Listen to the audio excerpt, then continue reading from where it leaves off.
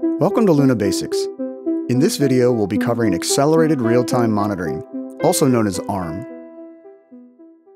ARM is a global mode in Luna that ensures the lowest possible latency when monitoring and recording with or without plugins. ARM seamlessly manages Apollo's real-time UAD processing features, all from within Luna, eliminating the need to open console. Let's start by seeing how to turn ARM on and off. ARM can be toggled on and off in the mixer window using this button, or in the transport menu by selecting Accelerated Real-Time Monitoring. It can also be toggled here in the Record Workflow pane with this button. The number of available ARM paths depends on your Apollo hardware. You can see the number of ARM paths that are currently available in the Record Workflow. Check the available ARM resources section of Luna's documentation for more details. Let's see how ARM handles a recording scenario with a single track.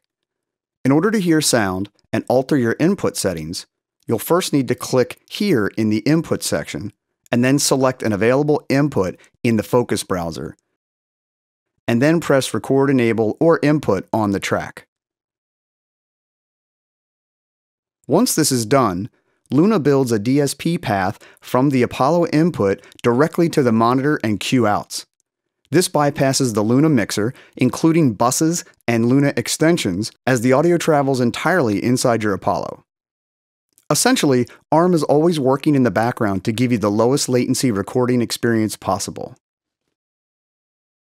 On this record-enabled track, you have a unison slot and 4 record effect slots in the input section, all of which will be committed into your recording.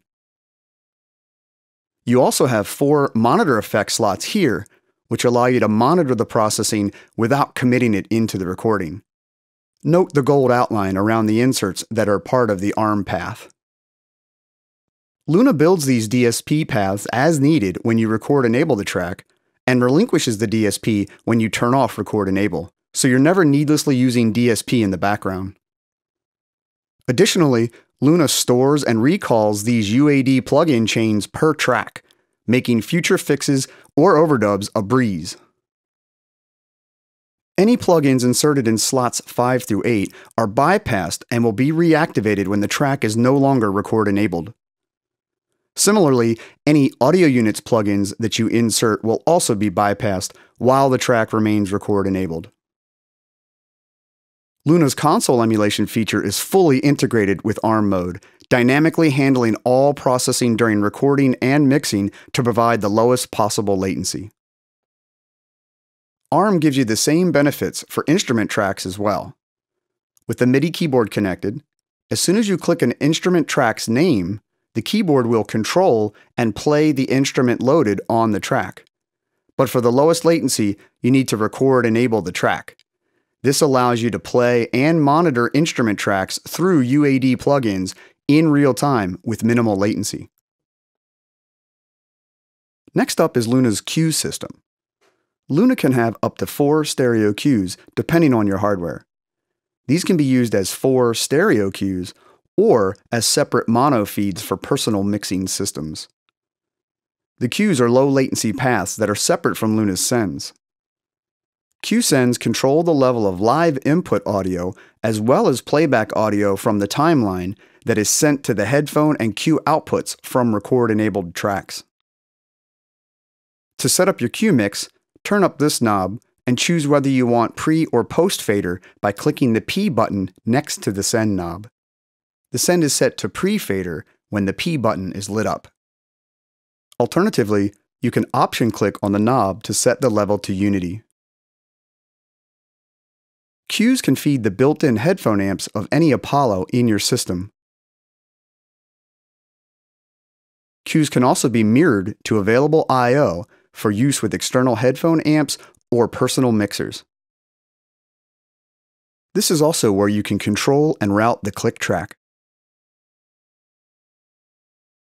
If your Apollo has a built-in talkback mic, it has its own slot in the control room section where it can be adjusted and sent where it's needed. Also available in the control room section is the ability to choose what source will feed the monitor outs. Choosing any one of your cues allows you to hear the mix that's being fed to the headphones or cue outs. Now that we have our inputs configured with some processing and have sent audio to the cues, let's add some time-based send and return effects. We need to make a bus track that receives its input from a send in Luna.